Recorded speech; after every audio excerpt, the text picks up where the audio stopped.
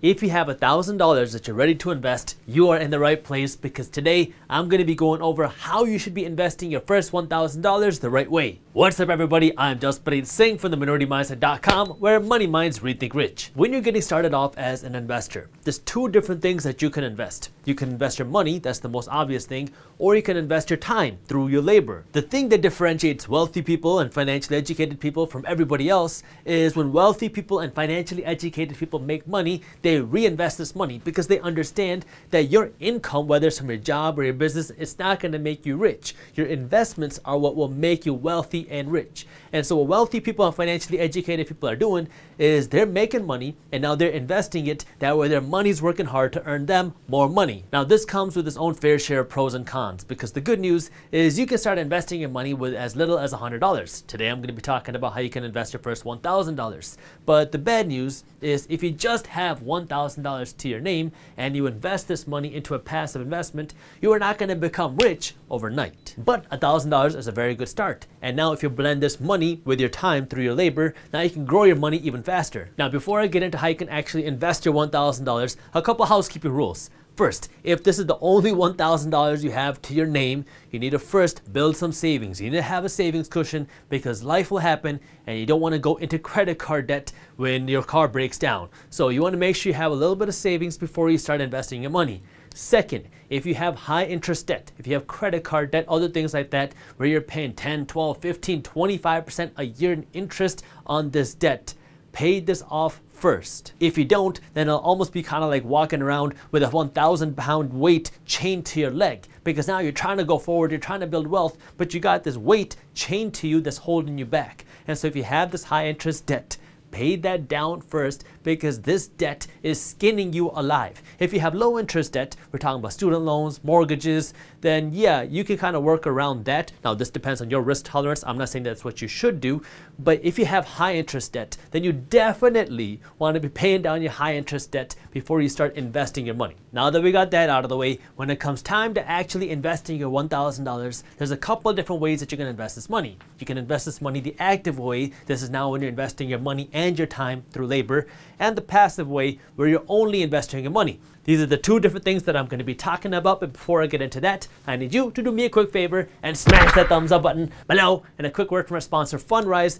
If you are interested in investing in real estate, but you don't want to deal with the headache of managing tenants and buying whole properties, you can invest in crowdfunded real estate with Fundrise with as little as $1,000. So if you want to learn more and start investing with our sponsor, Fundrise, I got the link to how you can do that in the description below. Starting with the active way to invest your money, there are a ton of businesses out there that are very successful today that started with less than $1,000. Like Minority Mindset started off with less than $1,000, and now we are a full financial media company. The whole idea with actively investing your money is you are going to invest this $1,000, plus you're also going to invest your own time. So this might be your own brain power, your own thoughts, your own creativity, your own labor, whatever it is to help grow this money that you're investing into your company. And so here, you're essentially going to be starting your own business, because you're going to take this $1,000 and you're going to use your own knowledge and your own labor to grow this money. Maybe you're going to go out and buy something and sell it for a higher price. Maybe you're going to start flipping something. Maybe you're going to start an e-commerce store. Maybe you're going to start a blog online. You can start something with this $1,000 with your own effort to grow this $1,000 into something a whole lot bigger. Now, before I go too deep into the different things that you can do right now to grow your money, the thing that I want you to understand here is you can make way more money actively invest your money than you would by passively investing your money. Now, there is more risk here because you're essentially starting your own business, but you have the opportunity to make a lot of money because there's no limit to what kind of returns you can see when you start your own business. Now, when you do start your own business, there's two things that you have to understand. Every business works this way. I don't care what type of company, what kind of business you want to start. Every single business works this way. So businesses all have two components. Component one is the product, and component two is the customers.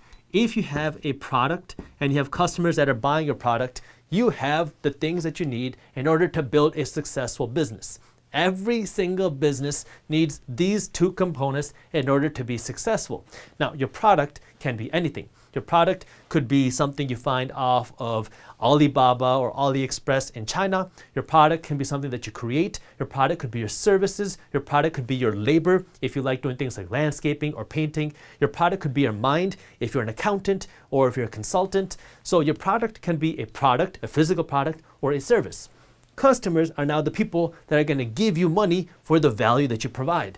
Now, thanks to the internet, finding customers is much more accessible. Not necessarily easy, but much more accessible than before, because back in the day, before we had the internet, if you had a product and you wanted customers, the most common way that you would find customers is you'd have to rent a very expensive office space or a storefront. And if you wanted to get a storefront in a prime time location, it's going to cost you a lot of money. And so your customers were kind of reserved to people within 20 or 25 miles of your office. Nowadays, you can target customers from all around the globe thanks to social media, thanks to the internet. Now, the downfall with that is you're going to be competing against everybody in the world. So you have to be a little bit more clever here with digital marketing. But if you can understand how digital marketing works, now you have the whole world on your fingertips as customers, and you just need to have the right product to market to your customers. This is where the more creative you are, the more money you can make. The first real business that I ever started was an event planning business. I started working at weddings and I got to know a lot of the DJs. And because I knew all these DJs and I knew a lot of people, I got into this kind of party hosting business. I was hosting college parties. And so what I would do is I would go to venues, clubs, restaurants, and I would talk to these venues about hosting parties. So I would talk to the venue and say, hey, can I rent out your club or your restaurant for a night? And I would try to do that where I wouldn't have to pay the club owner or the venue owner anything. Now, I would rent out the space and then I would spend some money. I started off with probably like $200 or $300. So it wasn't really a lot of money, but I would spend a little bit of money trying to get the word out about this event. And now I would work with DJs who I knew, so they wouldn't charge me anything. They would take a percentage of revenue would make at the door, because I would charge a cover fee, $10 or $20 for you to come into the event, and the DJ would take a percentage of that, and the restaurant or the bar or the club, they would take whatever money they made off of drinks. Now, I wasn't into partying. I don't drink. I just got into this business because it was the only thing that I knew. And so that's how I got started. And I didn't need a lot of money because I was creative, I knew the right people, and I was able to talk to people. So I got customers by spending a little bit of money in marketing, getting the word out there. It's even cheaper now because you can use social media, but I did kind of more traditional marketing then with flyers and things like that. My product was this event, and so I'd connect the two, and that's how I started making some money. If you're good with your hands and you don't mind getting dirty, another few products that you could do are potentially auto detailing or landscaping work or painting work. And so now this is your product. You know that you can detail cars really nicely. You know that you can do landscaping work really nicely. You know that you can paint homes really nicely. You got to get customers who are going to pay you to do this work. And so what do? Now you can do flyers, you can do Facebook advertising, you can do Instagram marketing. And now you want to find people in your area who have money, who have these needs. They want to get their car detailed or they want to renovate their homes. And so you want to connect with these people, use your money now either to get some tools or to get that marketing. That way you can get in front of these people and you can let them know, hey, I'm starting this new company where I can do auto detailing, landscaping, painting, whatever. And now you can get the customers in order to do that. And this is, again, where you can be creative. Maybe you give this customer a 50% off discount if they refer you a friend. Or maybe you even give this customer a free auto detail if they're willing to put a flyer up on the front of their lawn, or if they're willing to tell their friends about it. So, you really just got to be creative here, because you want to build a customer base that you're just going to keep coming back again and again and again, and you want to be able to find more customers. That way you can increase your product, because at the end of the day, if you are auto detailing or landscaping and it's just you're not going to be able to scale. However, if you can bring on more people with you, this is difficult. It's not easy to do, but if you can bring on more people, now you can scale if you can work on growing this. So if you can grow this, you'll be able to grow this. If you're not the type of person who wants to get their hands dirty and do all this physical labor, then you can come on the internet. Now you have a whole list of products that you can have. You can start an e-commerce store. And so now you can buy products from China, or you can create your own product and sell them to customers on Amazon or your own e-commerce site. You can start a blog. You can do affiliate marketing. You can start a podcast. You can start a YouTube channel.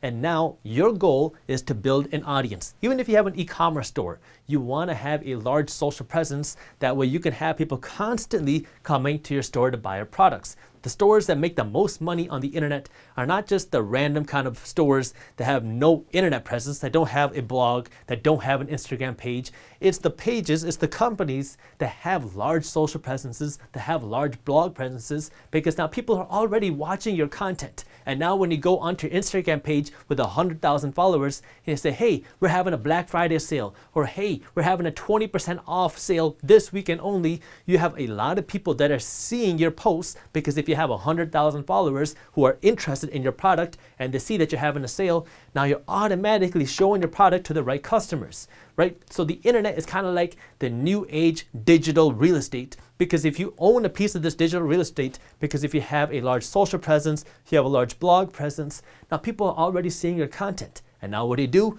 You just market them your product. If you have a blog and you don't have your own product, well, now you can use advertising as your product. You can become an affiliate marketer for other companies in your niche. So if you have a fitness blog, you can partner with other protein supplements. Now, this isn't a product that you created, but you can partner with another protein company and you can market them on your product. And if anybody buys this product from your website, you get paid. So there's an unlimited way to make money if you have this kind of digital real estate on the internet. You just have to have the customers. Who are the customers? Well, this can be people who follow you on your website or your social media. You just want to make sure that you have the right products for these customers. Even for us, I'll show you the way Minority Mindset works right now. The way we work is we try to put out valuable education, valuable content that's fun to watch, and then people watch our content, and then we market products that we think are good. So this part is hard. If you are a brand and you want to work with us, it is very difficult to work with us. We reject like 99% of the brands that want to work with us, but the brands that I love, that I personally would use myself, I will market these products to our audience because I support these brands. I would use these brands myself and I believe in them.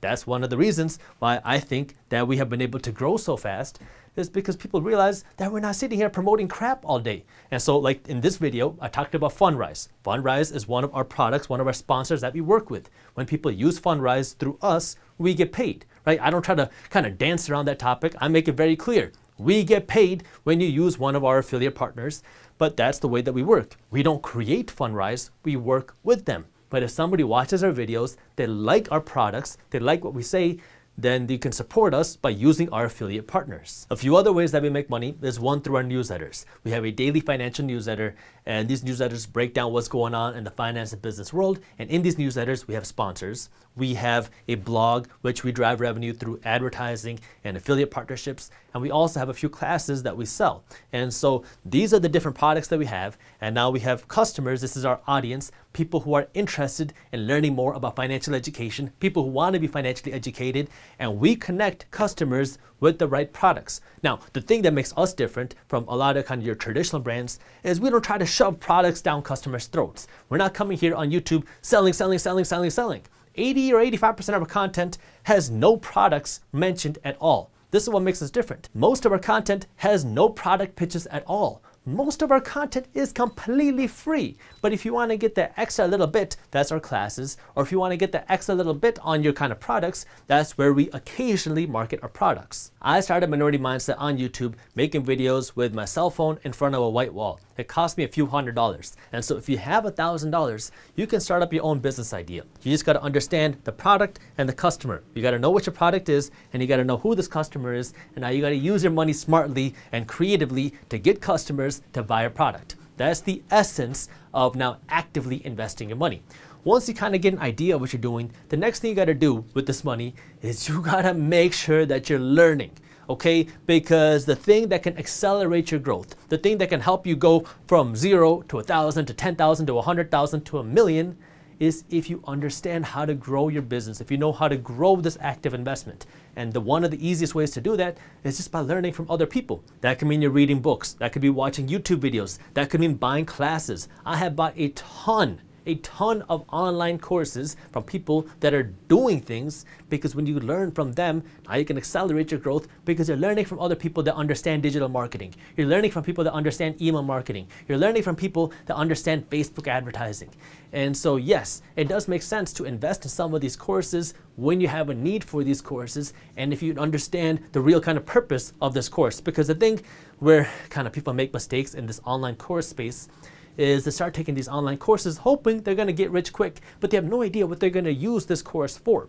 And so if you have this business right here, or if you have this kind of thing that you're working on, and now you have a specific thing that you want to learn, like let's say you want to learn how to grow your blog quickly. Now, if you take a course on how to grow your blog, that information you can plug in right here as opposed to just taking a random course and thinking that you're going to get rich quick. When I started getting involved in real estate, I went to a real estate seminar where somebody pitched a course on real estate wholesaling. And this course was $3,500, which was a lot of money for me back then. And I decided to make that investment. I bought the $3,500 course, and I didn't make any money for the first 4 months. But after about 4 months, I started closing deals in the real estate wholesaling space.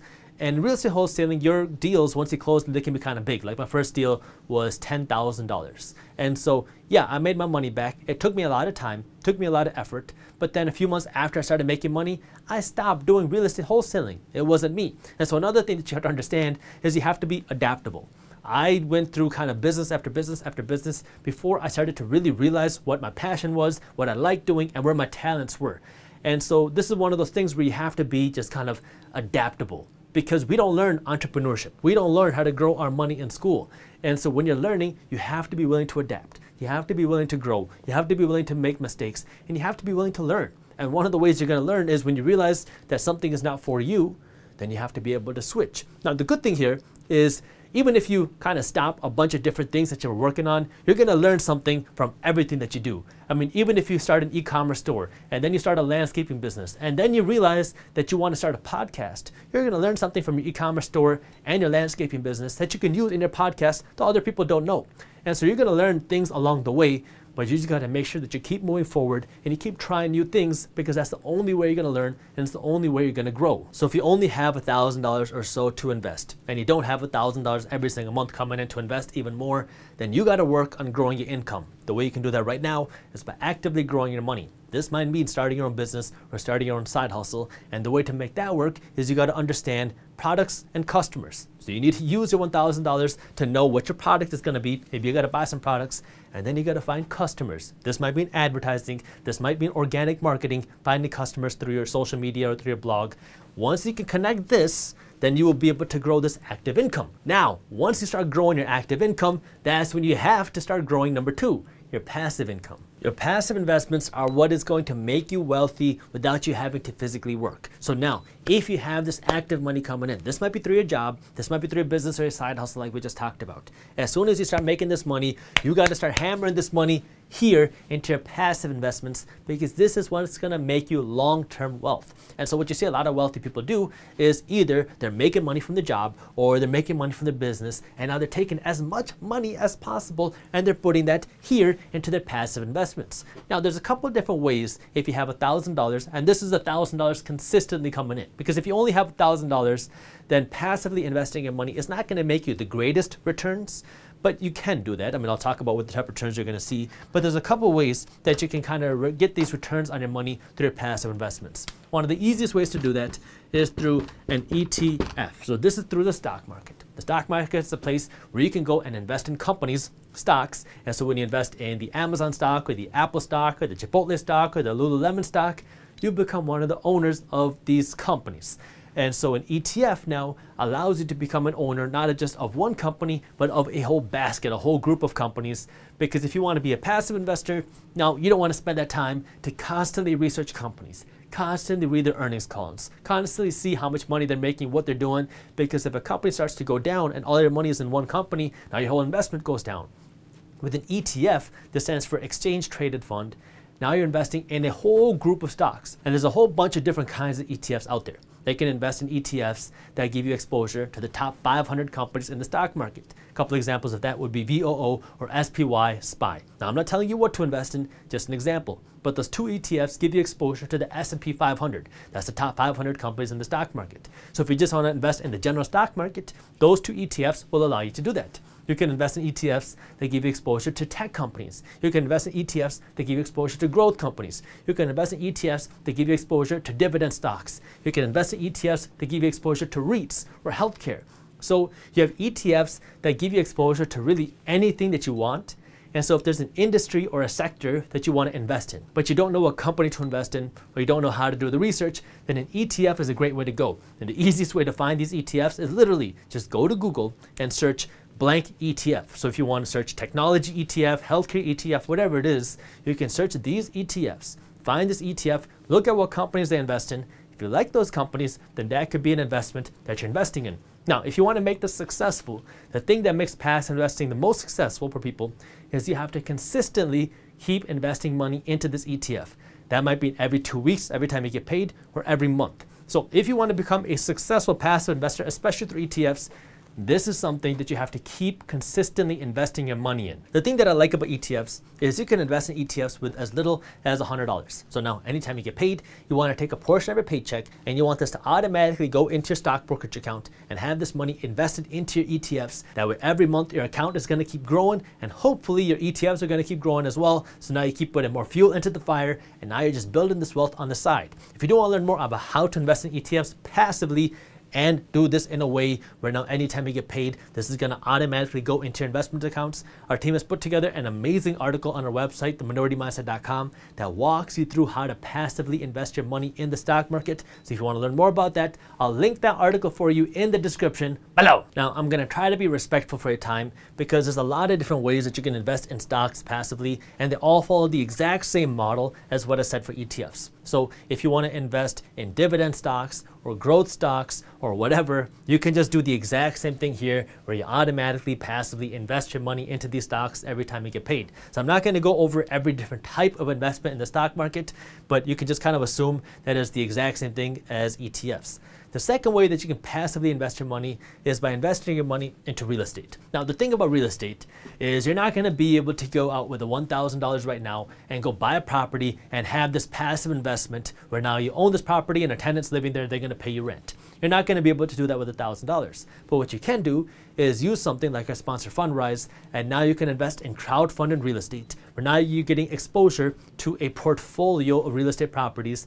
And as these properties make money through rent, so do you. And as the value of these properties go up, you make money as well. Again, if you are interested in learning more about crowdfunding, I got the link to how you can do that in the description below. And another way that you can invest your money, this is not necessarily real estate, I mean it could be, but is through peer-to-peer lending. So you see a lot of peer-to-peer lending for real estate deals where people go onto a website where they now borrow money from another person. That's why it's called peer-to-peer. Now, a person is not going to borrow $1,000 to go out and invest in real estate. They're going to need more money than that. But you could do peer-to-peer lending to invest your $1,000 by lending this money out to somebody else. Now, peer-to-peer lending has its own risks because you got to make sure that the person that you're investing into by lending your money into them is creditworthy, that they're going to pay you your money back. But it's another thing that you can look at, and it's kind of indirectly related to real estate, but it's another way that you can passively invest your money. If you enjoyed this video, here's a video on how to invest in your first rental property that I think you'll love. And while you're at it, download our free money management PDF. And as always, keep hustling. When you're investing in real estate, you have to be thinking for the next 10 years because you cannot move the property's location. I mean, if a home is beautiful, that's nice, but if it's in a really bad location,